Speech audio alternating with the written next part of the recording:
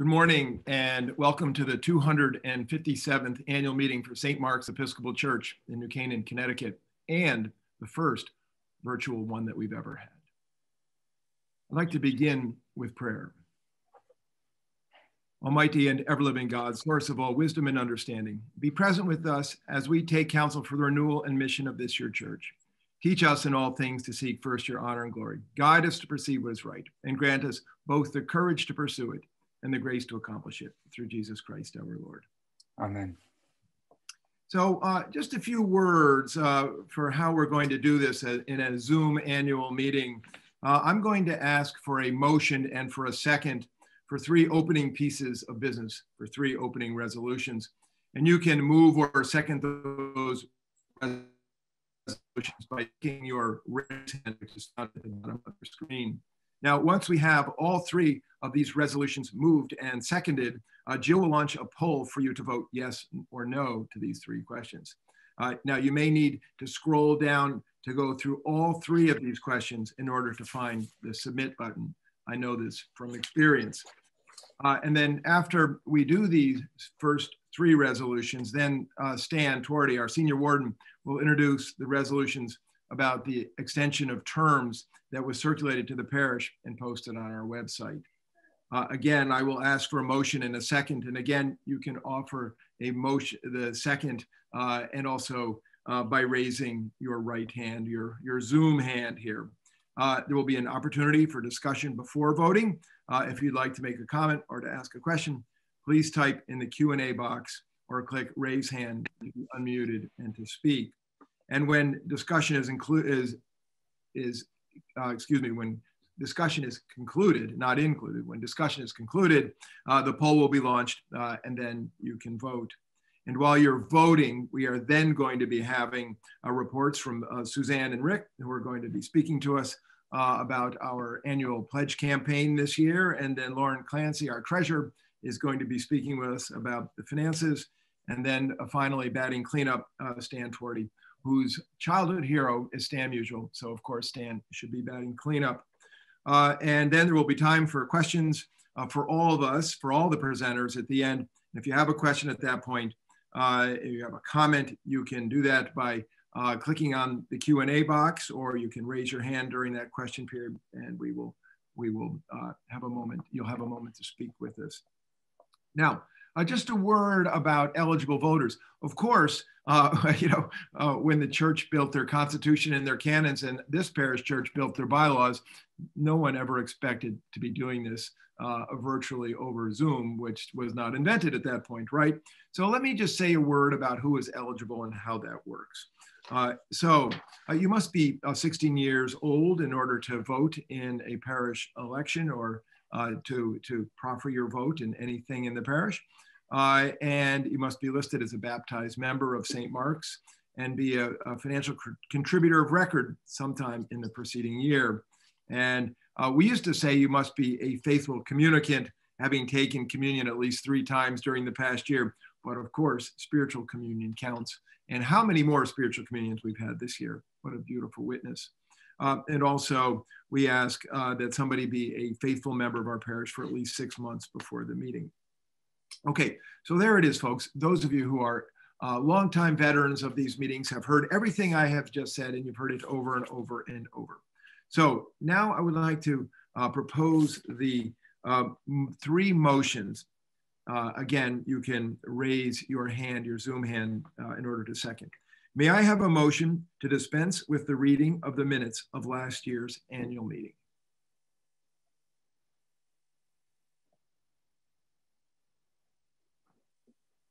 Now, may I also have a motion to dispense with the reading of the roll of eligible voters?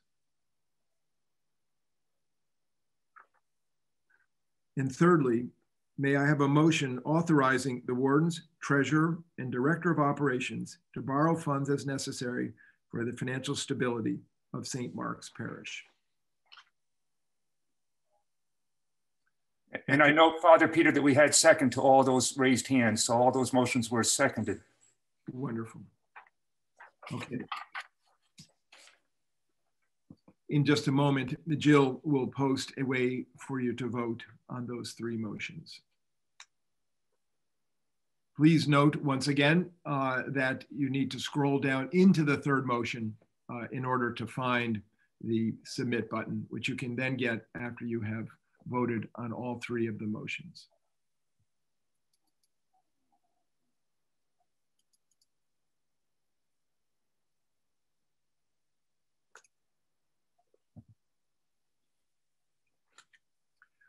I'm aware that many of you are just joining in now, and if you missed the opening prayer and you missed the welcome to the 257th annual meeting of St. Mark's Episcopal Church. And we prayed the prayer that we pray before every meeting at the church. It's found in the back of the Book of Common Prayer. It's prayer number 12 when you look at those prayers. We are about our business with the first three motions that we have every year meetings. And now, as the vote is being taken, in just a moment, Stan Tuardi is going to introduce the motion that so many of you have all heard about, as we have publicized, about keeping our leadership in place during this time of pandemic. Thank you, Father Peter. As Father Peter, Junior Warden Mark Thorsheim, and I wrote to you in our December 14th letter, the vestry has approved a proposal to extend the terms by 1 year of the officers, vestry, convention delegates, and nominating committee. The vestry did so for two reasons, both attributed to the pandemic. First, there's a practical problem. While we're able to vote yes or no, as we've just did on these three business resolutions, our bylaws require 3 nominees for each of the 2 open spots on the vestry. So for 4 vestry members, there'd be 6 nominees. We do not have the technology to have a secret ballot in this case, given the Zoom. It's one of the limitations with the Zoom. Secondly, and as importantly, this will allow the parish to capitalize on the experience of the current representatives as we face the uncertainties that continue in 2021 as a result of the pandemic. As the resolutions are put on the screen, I will remind you of who the leaders are for whom we are voting. I'm the senior warden. Mark Thorsheim is the junior warden. Lauren Clancy is the treasurer. Suzanne Harrison is the clerk. On the vestry, we have Lise Least, Maureen Mayer, Eileen Kennedy, Lori Wyckoff, Jack Donahue, Brian Hetherington, Emily Morgan, Janet Prill, Lauren Clancy, Suzanne Harrison, Stage Grimes, and Michelle Ernst.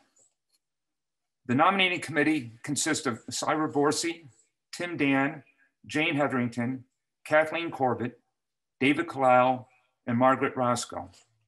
And our 2 diocesan convention delegates, alternates I should say, are Charlene Berardino and Amanda Sutton.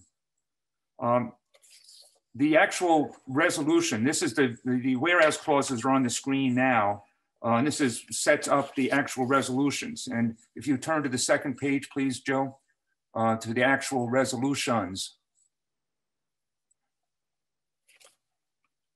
What the resolutions would do is to, if approved, the resolutions would provide that the officers, delegates, and nominating committee will extend their terms by 1 year each. For the vestry, what would happen is if resolutions are approved, the vestry class with a term that would end in 2021 will now serve to 2022. Similarly, the vestry class, which would have expired in 2022, would be extended to 2023. And the class of 2023 will be extended until 2024. The vestry did consider the possibility of extending the class of 2022 only. 2022 only. But that would result in the election of 2 classes of total 8 of 12 vestry members in 2022. The vestry concluded that that would be too disruptive for the orderly governance of the parish of business and affairs. So the determination was made to extend all terms for 1 additional year. Are there any questions at this time about the resolutions? Stan, perhaps we'll do this. Why don't we have a motion and a second and move the resolution and then have discussion? Does that work for everybody? So can I have a motion to receive these resolutions and to vote on those? May I have a second, please?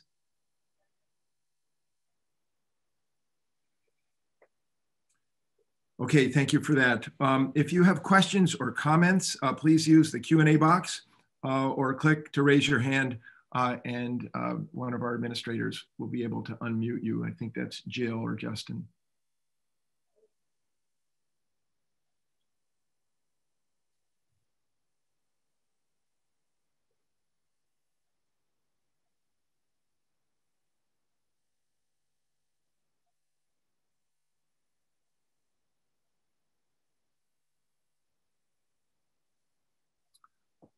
Okay, hearing and seeing no issues here. May I please have a show of hands? I'm going to pause here. Jill, are you going to put up a vote here for this?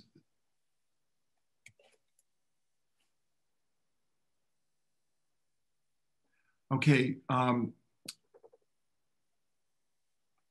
So there's no Q&A, there's no hands. And Jill, if you would please put up the resolution so that we could vote on that resolution. And while that is happening, let's turn to Rick and to Suzanne to introduce to us where we are with our annual pledge campaign. And as we do that, I just want to say how astoundingly grateful we are to you, Rick, and to you, Suzanne, for your year in and year out devotion to this. The work that you do is so fundamental to who we are, and God bless you. And thank you. So I look forward to your thoughts. Thank you, Father Peter. As you mentioned in your sermon this morning, what a year it's been. I'm Suzanne Harrison, and as stewardship co-chair, I'm pleased and honored to report that our 2020 annual appeal has not fallen short, despite the uncertainty in today's world. The ongoing support and generosity of the parish has allowed us to adapt and thrive as a church and community of faith when we need it the most. The healing role of our ministry has never been so vast or important as we contend with the repercussions of the pandemic and the intersection of race and faith. Thanks to all of you, we were able to continue to provide the incredible clergy, staff, and lay leaders of the church the resources necessary to expand God's missions beyond the church doors and begin to affect change in our society. We are blessed with a vibrant church and a robust vision for the future, and are so grateful for your continued generosity. Now I'll pass the baton to my co-chair, Rick Piparato, who will give a closer look into the progress of the 2020 annual campaign.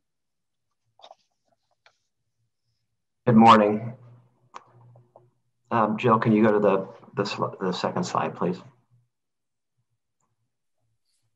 Here you can see the two preceding pledge years of 2019 and 2020, the annual stewardship appeal, which resulted in 1.55 and 1.56 million in gifts. This slide illustrates the different composition of these gifts that come in the form of pledges, pledge overpayments, and non-pledge gifts. While pledge payments and collections in 2020 were over 60,000 less than in 2019, the difference was more than made up for by higher pledge overpayments and non-pledge gifts. As we know, circumstances can change from year to year. We are so thankful for a parish community that always does what they can and are blessed by those who do more in challenging times. In the lower right-hand corner, you can see the 51,000 plus of gifts to the 2020 Easter offering. In spite of not being able to gather for Easter, our parishioners donated almost 10 times the amount that we traditionally receive for flowers and music to support the church in these challenging times. Next slide, please. Here is a view that reflects the continued progress we have made in the number of households pledging and pledge amounts over the last 4 years. The percent of households offering a formal pledge is over 62% of our official parish membership. When including the non-pledging gifts and plate contributions, we have a very high proportion of our membership who are supporting the ministries of our church. This is extraordinary and reflects a vibrant and healthy parish, and strong leadership by Father Peter and his team, the vestry, and the many members who lead and actively participate in our numerous ministries. Next slide, please. In spite of the tremendous headwinds and challenges our community faced during the 2021 Stewardship Appeal, we are forecasting that total gifts and from pledges will be flat to 2020 at approximately 322, a significant accomplishment that allows Father Peter and the vestry to budget appropriately for the coming church year. While there still is work to be done to finish this year's appeal, we are not forecasting overpayments nor non-pledge gifts in order to reach last year's level of giving. Next slide, please. And finally, a few highlights from this year's annual appeal. We have 21 new pledging households, including 4 pledges from new members and 3 from newcomers. 84 households increased their pledges over last year, and 72% of all of those who have pledged thus far have increased or stayed at the same level. And as a group, those who increased their pledges over the prior year did so on average by 3%. Wow. So the next page, please. Suzanne and I have been blessed to work with a most extraordinary team who comprise the Stewardship Committee, including Father Peter, Jill Sakulis, and Laura Watt. We did the easy work while they have done all the heavy lifting. We're so appreciative of your guidance and tireless efforts. Stewardship success rests on the strength and vibrancy of our parish family, the love and care we share for one another and our surrounding community, and most importantly, to our commitment to go and make disciples who live a deeper life in Christ, a more holy communion with one another, and a greater love for the world.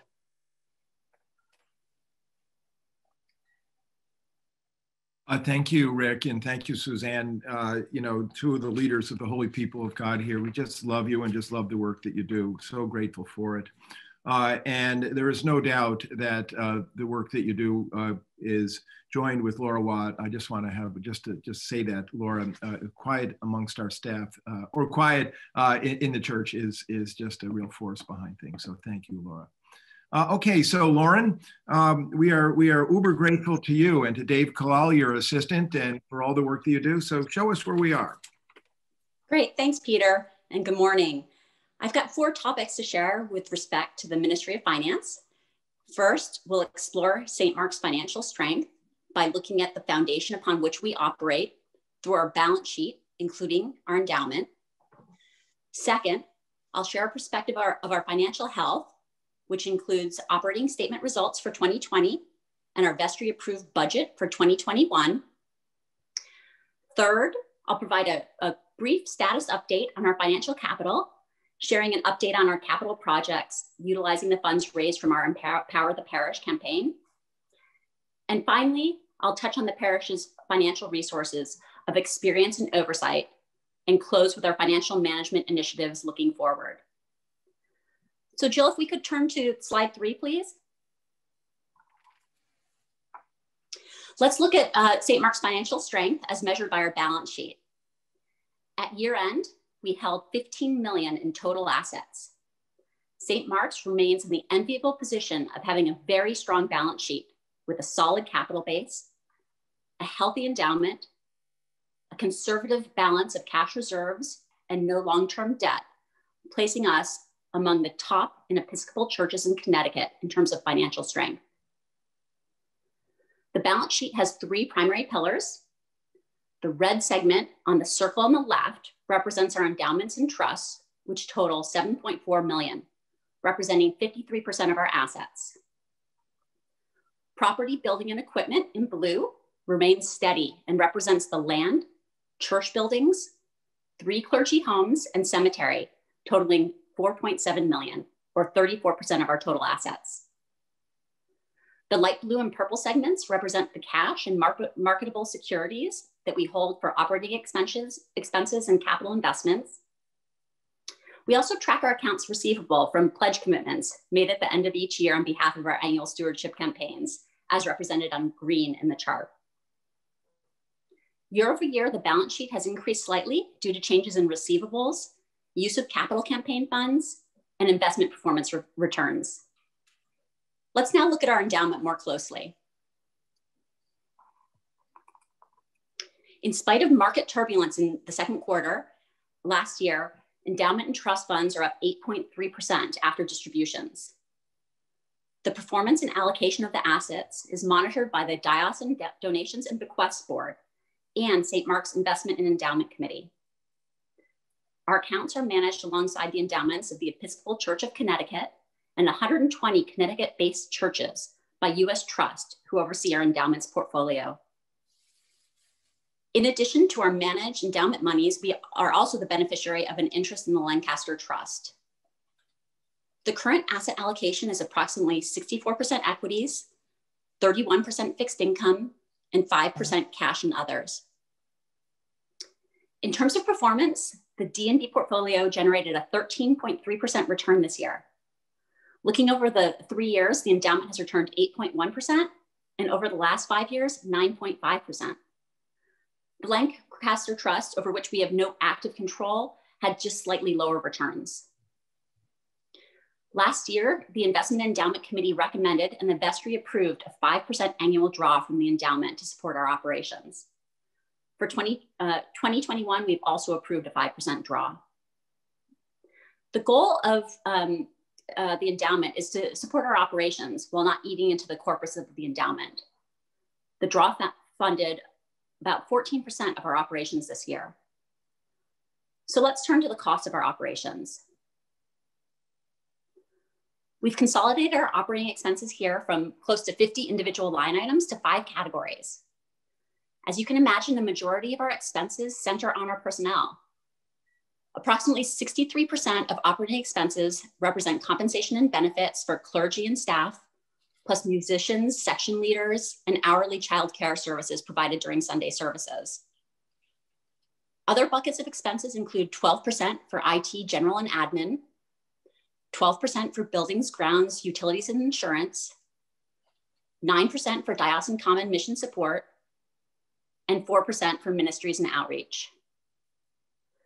This year, given the pandemic, we tightened our belts and saved on compensation and benefits by not filling 2 vacant positions, the Director of Youth Ministries and a part-time sexton. Our 1099s are also down due to not needing part-time babysitting. In addition, some of our other expense line items were down, such as supplies, things like paper or goods for coffee hour, travel, utilities, and flowers. We prudently increased certain expenses such as streaming equipment, grounds and building, and snow removal, given the move to virtual and outdoor church. We were able to manage our discretionary expenses very conservatively. Overall, we anticipate our 2020 expenses will come in around $27,000 less than in 2019.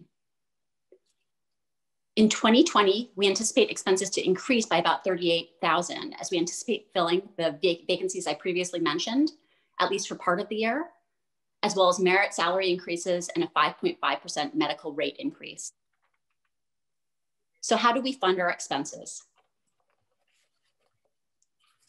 There are 5 primary sources, including pledge payments, non-pledged gifts and contributions from Sunday Plate in blue, which represent 77% of our income. Our endowments in purple, as I mentioned previously, represent an important 14% of our income. Donations in red and green represent 8% and include income coming from financial support of our music ministry, flowers, weddings, funerals, and facility rentals, and special gifts to support our full complement of clergy. Mayfair, in light blue on the chart to the right, is unfortunately not represented in the pie chart this year, and it has left a $100,000 gap in our financials in 2020 and potentially will again in 2021. Finally, interest income has provided some income, although given where rates are, only a very small portion. As we look to 2021, we are conservatively projecting a decrease in pledge payments, gifts, plate, and donations, which are offset by drawing $160,000 of the remaining $193,000 new clergy gift, as well as a 5% draw on the endowment. We assume no Mayfair and no additional fundraising activities in this scenario. Let's now look at income and expenses together. As you know, we strive each year for a balanced budget. If you recall, in 2020, we had a surplus, which we utilized in 2018 for one-time discretional expenses, including Francis, our pastoral pup, long-deferred buildings and ground repair and maintenance, and other ministry initiatives. You can see that for 2019, we achieved a balanced budget, but we took down reserves to pay for one-time legal expenses that were incurred for work around the Waveney Life Care Network's proposed senior housing development adjacent to the St. Mark's campus. Those legal costs carried into early 2020. During the pandemic, we applied for and received $285,000 in funding through the CARES Act Payroll Protection Program, which helped us keep our staff employed this year, $215,000 of which went to St. Mark's and $70,000 to the preschool. The day after Thanksgiving, we received the good news that we were granted forgiveness for those funds, making them a grant. We've been able to utilize funds raised in prior years to address outflows during the pandemic, notably continuing to fund outreach grants. Rather than disperse all the monies we raised during the 2019 Mayfair to outreach in 2020, we prudently decided to split the payout over both 2020 and 2021, knowing that we wouldn't have a Mayfair in 2020.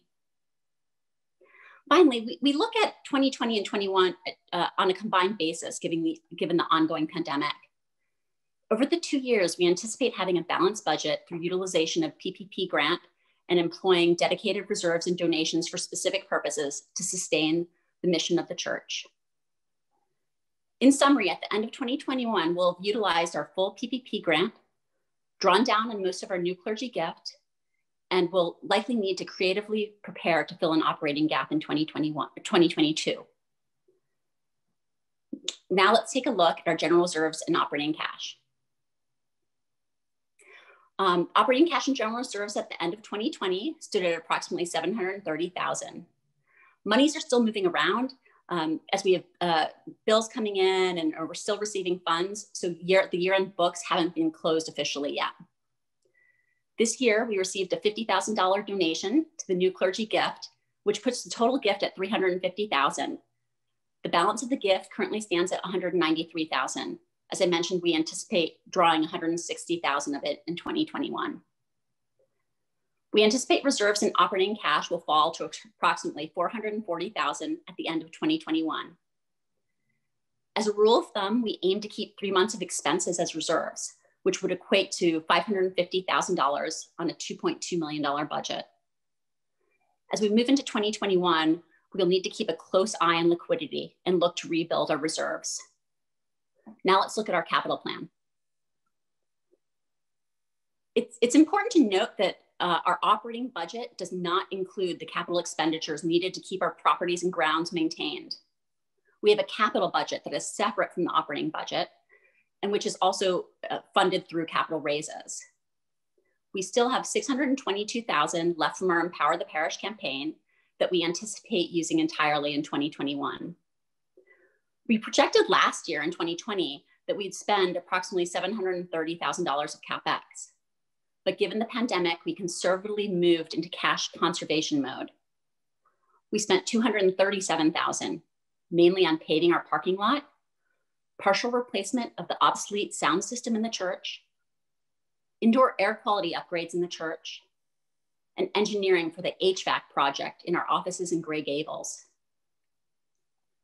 Looking ahead into 2021, we anticipate spending close to $690,000 in capital. On average, it costs between $300,000 and $400,000 each year for us to maintain our buildings and grounds. Given the low spending in 2020, we'll have additional needs in 2021. Our main capital expenses in 2021 will be in overhauling the HVAC in Gray Gables, the church offices, for better efficiency, air quality, and overall working environment. And finally, our 22-year-old beloved truck has given out and we'll need to replace it this year. It's possible that something else could break or give out, so our capital plan will stay fluid throughout the year. In addition, we may be able to apply for historic preservation grants in some cases that will help to offset the costs. Let me briefly touch on the preschool, if we can flip to the next slide.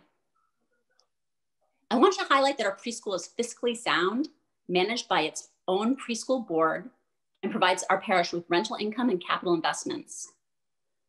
Our thriving school operates on the basis that the education process should address all areas of learning: social, emotional, spiritual, physical, and intellectual.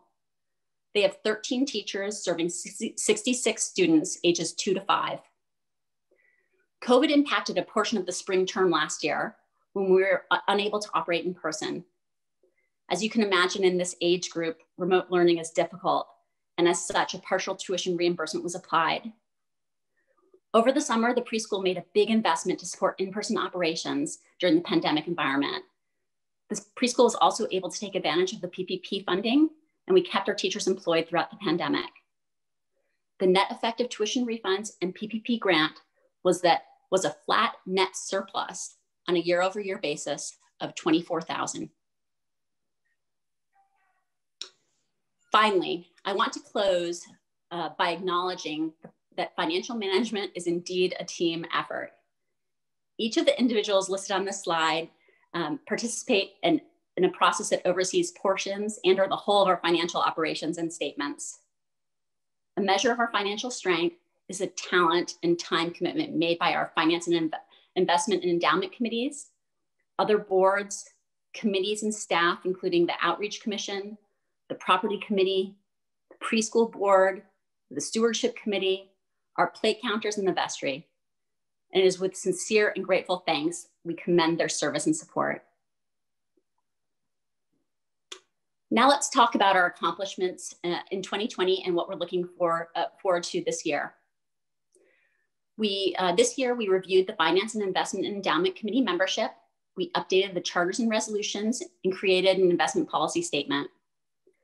In preparing our audit, we addressed the classification of total net restricted assets and put in place new controls, resulting in another clean audit opinion. Finally, we procured the CARES Act loan and received forgiveness. As we look to 2021, we'll put in place a strategic plan to sustain our mission through endowment, fundraiser, or other means, continue to plan for capital needs, conservatively manage our expenses to maintain a balanced budget. We'll review our endowment investment manager and continue to research a revolving credit facility for our liquidity needs. I'm happy to take questions at the end of the session, or feel free to reach me via email. Thank you, Lauren.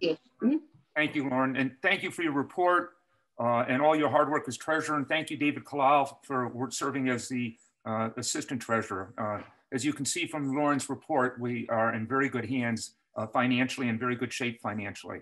Also want to thank you, Suzanne and Rick, for your report and your leadership. Father Peter for the outstanding State of the Parish sermon.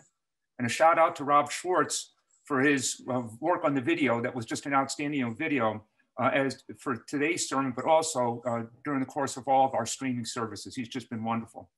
I want to thank all of you out there for what you have done for our community. Your support in time, talent, and finance has been outstanding and invaluable. Last year in my report, I touched on 4 things. First was the Waveney proposal for the senior housing complex at the south end of the Great Lawn. The second was a governance review for the voting for vestry and perhaps other governance issues. The need, the case for and the need for the 3 clergy members we have, and also talked about the talent that we have in our community. So I'll look at what happened and we'll look forward. The Waveney proposal has been withdrawn. And as importantly, or perhaps even more importantly, we continue our outstanding relationship with Waveney. We are integral friends, and we have been able to survive the disagreement on that in great shape. And I think our relationship is even stronger than ever. They're very good friends of ours. The governance initiative has been put on hold because of the pandemic. That's something that we feel that we need to have interactive discussion about any change in governance before moving forward, and that in-person town hall meetings will be better able to explore that. And the pandemic has underscored the importance of our clergy, and also showing the talent of our parish with all of those out there who are helping people in need. We were able to pivot with great agility this past year and provide to those in need in a difficult world. We have been a community of love in the broken and difficult world in which we now are. We appreciate your generous support, which has enabled us to provide help to those in need. We have been able to move from a largely in-person community here centered in New Canaan to a worldwide community. As Father Peter pointed out, we have folks who join us regularly from Italy, Germany, and Russia. But there's been a lot of hard work behind this. As I mentioned, Rob Schwartz has worked tirelessly on the streaming, and Ned Sexton has just done a tremendous job with the virtual organ recital, a virtual organ program with a virtual choir. And I'm proud to say for Ned that he will be the inaugural performer at a virtual organ recital at the American Cathedral in Paris this upcoming Friday. And urge you who can join to watch him. Thank you, Ned, for everything you've done. But while we have grown to an international audience, we have really remained committed to our base here. As Father Peter pointed out, we had Mike Handler for 18 weeks talking about where the pandemic was, what was going on, and how we could react with it. Least and Tom Jones had two wonderful programs on the post George Floyd shooting. And our clergy has been very busy with programs, Peter's vlogs, Justin's class, Jules' class on civility, and Elizabeth's bite-sized Bible classes that she's been doing. The staff has also been keeping very busy behind the scenes, and you, Father Peter noted the Community of Hope, but there's so many other organizations within our parish and our community that have just been doing an outstanding job. What I think is behind the scenes that's not so apparent is the time and energy that the clergy, staff, and you have been spending to help others. There have been countless touches by our clergy, staff, and parishioners to those out in the community in need. Father Peter talked about a few of them, but the fact that we were able to pass the peace 3 times, we've been able to get food to older people in our community and the town. The youth reaching out to the elders has just been tremendous and really has created a number of great relationships between those reaching out and those being reached out to, and just been wonderful. And there's so many more that things have been going on here, in which we greatly appreciate. Father Peter noted the stress that has been in the community as a result of the pandemic. That is true for our community, not only nationally, but here, our community at St. Mark's. But also there's been tremendous pressure for our clergy and staff during this time period. And we appreciate your support of them in all this. And we appreciate your financial support to enable us to help those in need. As Father Peter pointed out, the Rector's Discretionary Fund was utilized extensively this past year. The past year, and I'm not talking about the calendar year, but since the last annual meeting, ended up in a very positive note. Some good news here, that this week the church was listed on the National Register of Historic Places as a result of years of effort. I want to thank you, Lee Cromwell, and it's a tremendous testimony to Richard Thomas, who was so integrally involved in getting that designation and who was buried yesterday. But just a great testimony to him, a testament to him.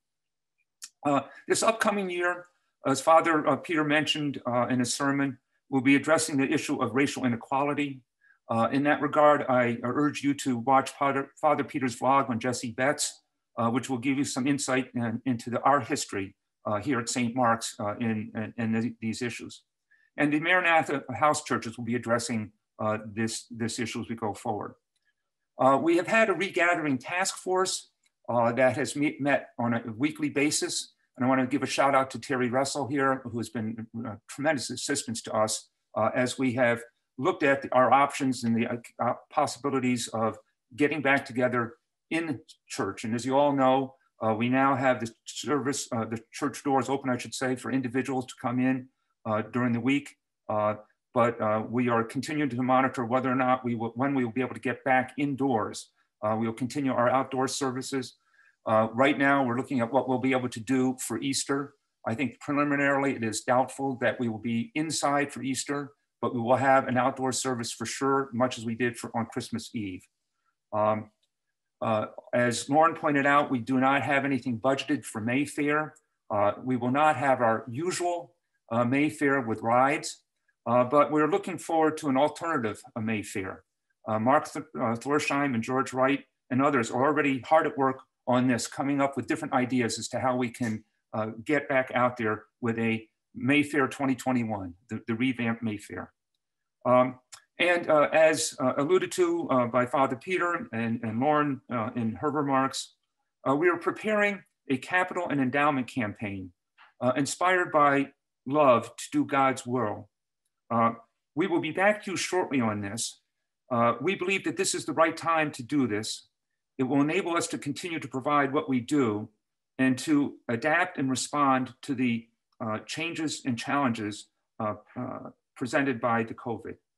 The other thing that I can promise you at some point, hopefully in 2021, is that when we're able to get back indoors, we're going to have not only the world's greatest coffee hour resume, but we're going to have the world's greatest happy hour to get everybody back together and celebrate our community and all we do together.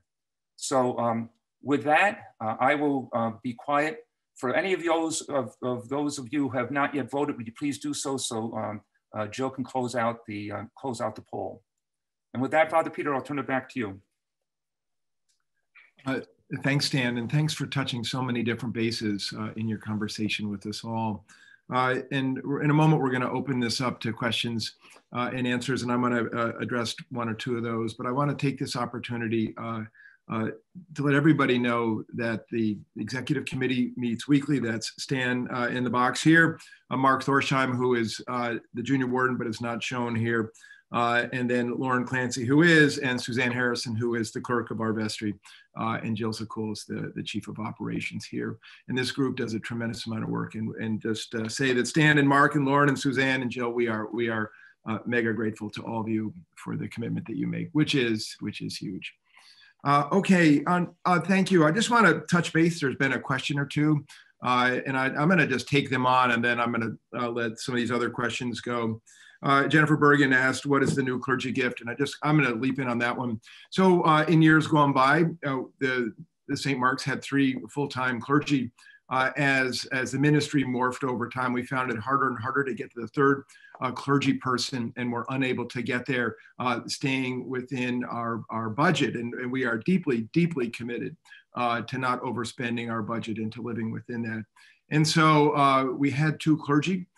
This is several years back before Justin and Elizabeth came on. And I would say it was really taxing. The size of the ministry is really too big for 2 people. And if you don't think I look great now, you should have seen me then. Anyway, the 2 clergy gifts came forward. They were anonymous gifts. The first one was for $150,000.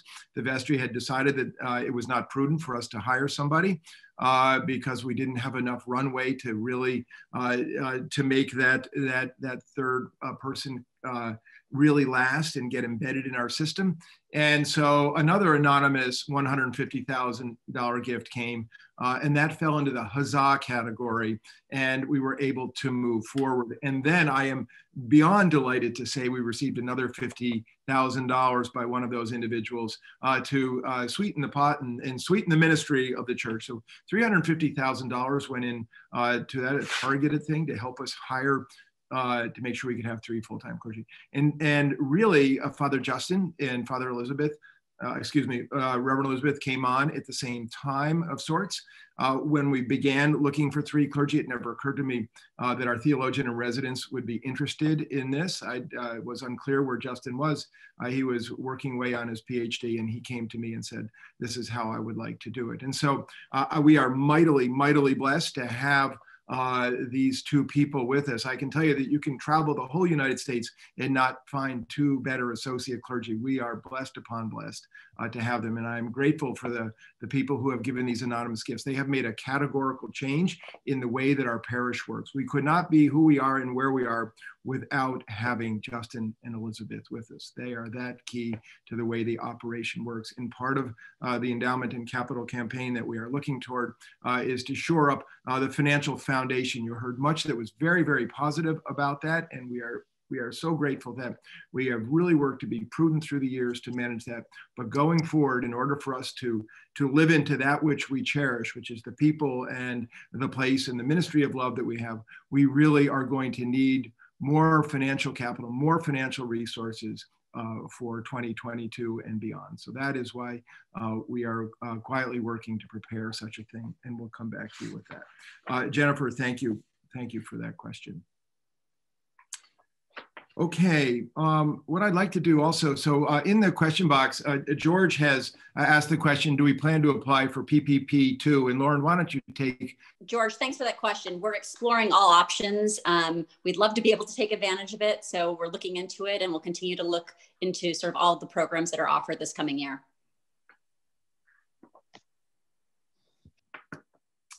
Okay, yeah, thanks, Lauren. You know, I really, really appreciate, and we are deeply, deeply indebted to you and to Dave Kalal and to Jill, who oversee that's the Mother, Daughter, and Holy Spirit, Mother, Son, and Holy Spirit. I can't quite get the gendering there right, but the three of you are really a great team and have really been wise in leading us forward. Okay, folks. Jill or Justin, are there any other questions? Or does anybody have a question where they would like to speak to us and to raise their hand? Because we really, really would like to be in communion and communicate with you. So please bring your issues to us if you have them.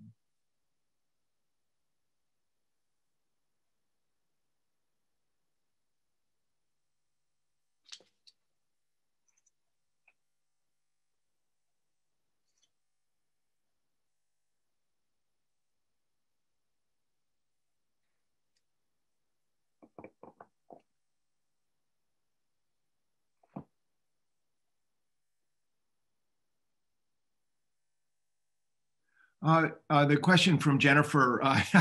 Jennifer, I love your question. Can you share any more details on the revamped Mayfair? I was waiting for that question. Stan, I'm going to let you handle that. You've been talking with Mark, and I know. Yeah, I don't know that we have anything quite yet. We're still exploring lots of different things for this. As I say, Mark Thorsheim and George Wright just this past week have started a dialogue on that and reaching out to others. Obviously, the difficulty is going to be having people inside, so our book sales might not work, but we're also exploring other possibilities. That some of the things we've talked about and are possibilities of just setting up tents, and you go into one tent and everything there is $10. Another tent, it's $50. That's one thing we're exploring. But if people we're exploring also, obviously, the Holy Smokers doing something. We all need some good brisket and the like from our Holy Smokers. So that's something that we're talking about, thinking about. And again, any of you who have ideas, suggestions, please reach out to anyone on the vestry and anyone in the vestry, anybody of your officers. We want to be creative. As we've been able to pivot as a church and what we provided, hopefully we can pivot here in Mayfair and come up with a new improved Mayfair. Yeah, thanks, Dan. And I'd also add to that Mark Thorsheim and George Wright, too, who have incarnated Mayfair and probably have terrible backs from carrying equipment around and furniture. But if you have any thoughts on that, please share it with those guys, too. They're all in business for that. I think Jill would want me to say that we're not going to be taking any new furniture this year. So please, that's not going to happen. But we will see what we can do otherwise within the Mayfair context. Yes, we've caused a major backlog of furniture movement in the town of New Canaan and book movement as people have not been able to dump their furniture and their books here. We do receive calls about this, and for those of you who are out in the community, if your friends are asking, are we taking books and furniture? And the answer is no.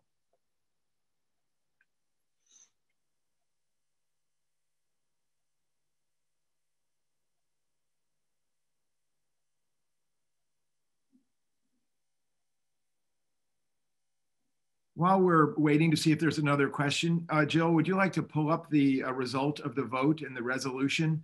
There we go. So we have 99% yes, and I love the one person who abstained. Thank you very much, everybody.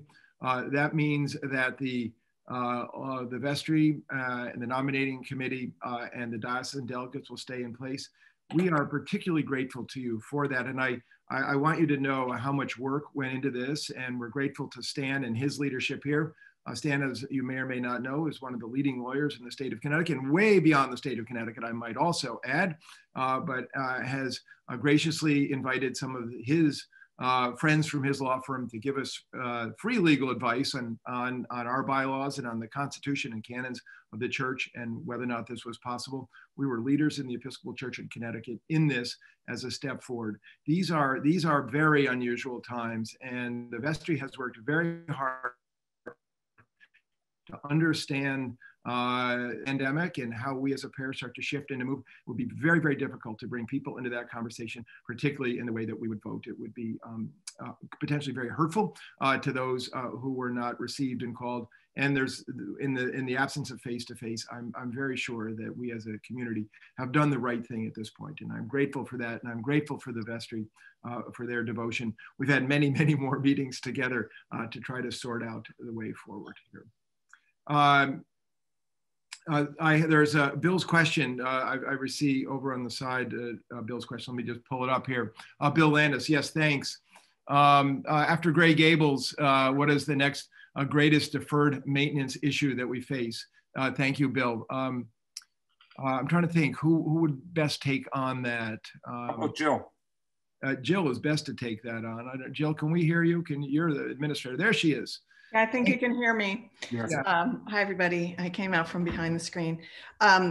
Bill, thanks for the great question. I would say it falls into a couple of categories. So, there's all the rest of the parking lot that's been waiting 15 or 20 years to be paved. So eventually we've got to get to that, which we'll probably do in pieces over time. There are in terms of big projects, I think that we're hoping to see natural gas come up on Oak Ridge. And when that happens, that might be a good trigger for us to replace a very, very old boiler and system of controls in the church and the parish hall so that we can be way, way, way more energy efficient. So that would be another good option. These are things that are just coming to the ends of their natural lives and not so much deferred as just they come in their time. Some of the other projects we will eventually have the Raredos conservation attention paid to it. And we are finishing a phased replacement of the sound system in the church so that when we're back inside the church, the sound will be all good. So those are just a few of the things that are on our radar. Thank you, Joe.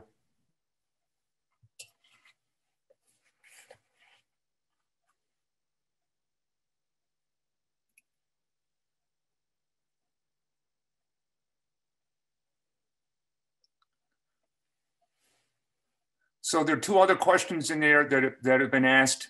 Jill Ernst has asked the question about replacing the stained glass windows.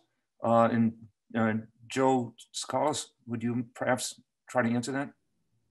Sure. Jill, we actually optimistically have that scheduled in the capital plan for this year.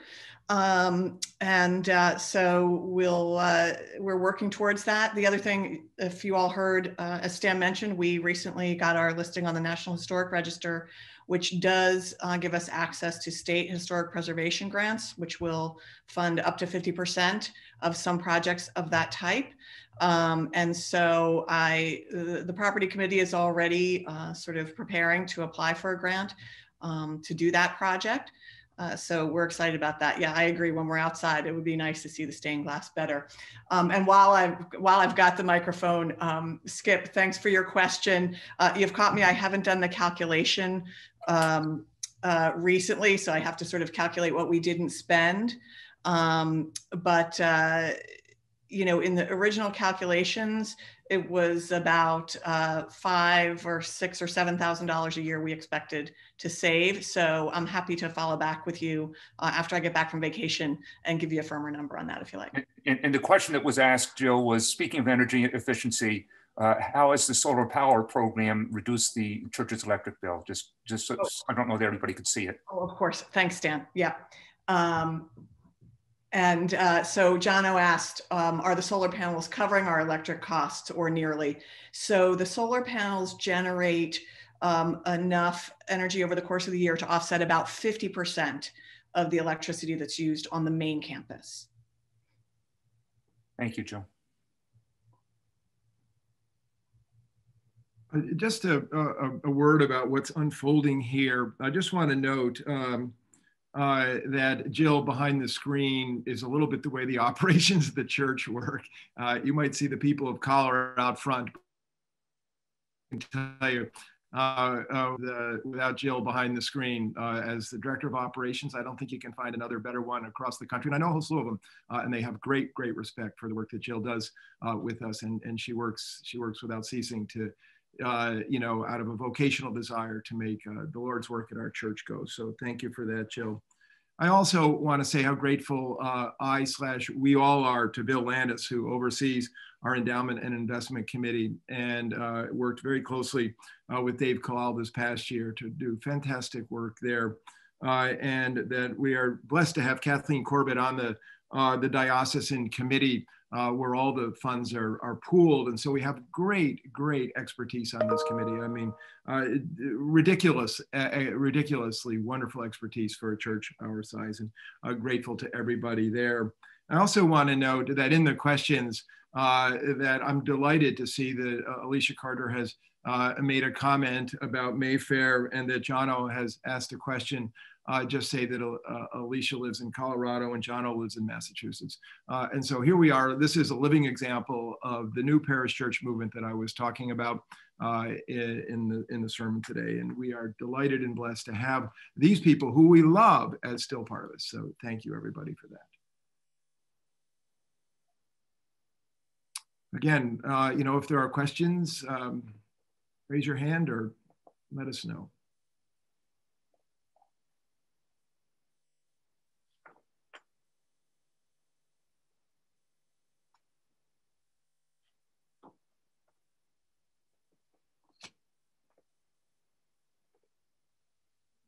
Okay, friends, why don't we just take a moment and set our heart on quiet and take a deep breath. It has been an incredible year since the last time we gathered in person, and we have undoubtedly an incredible year before us. In our quiet, can we please pray for all those in our community who have died and that we lost during the past year? Can we please pray for those in our community who are particularly on the front lines in service? I'm reminded of Duke Beecher down at Stanford Hospital. And I'm also reminded of Wendy Hillbolt and Jane Hetherington in their EMS work. And they led the parade yesterday as the cars came by Edith Linger for her vestry commendation.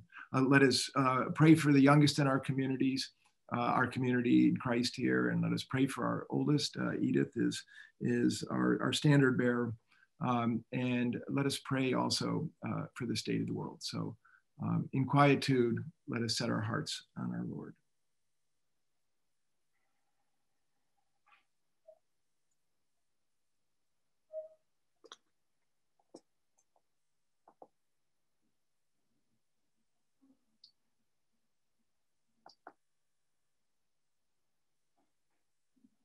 O God of unchangeable power and eternal light, look favorably on your whole church, that wonderful and sacred mystery.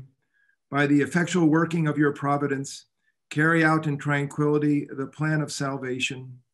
Let the whole world see and know that things that were cast down are being raised up, and things which had grown old are being made new, and that all things are being brought to their perfection by him through whom all things were made, your Son, Jesus Christ, our Lord, who lives and reigns with you in the unity of the Holy Spirit, one God forever and ever. Amen. And now may the peace of God, which passes all understanding, keep your hearts and minds in the knowledge and love of God and of his Son, Jesus Christ, our Lord. And the blessing of God Almighty, the Father, the Son, and the Holy Spirit be amongst you and remain with you always. Amen. Now on this Sabbath day, go and make disciples who live a deeper life in Christ, a more holy communion with one another, and a greater love for the world. Okay, folks, God bless you. Thank you so much for joining us. May the Lord's Spirit continue to bless us all and bless the households in which you dwell. Take care.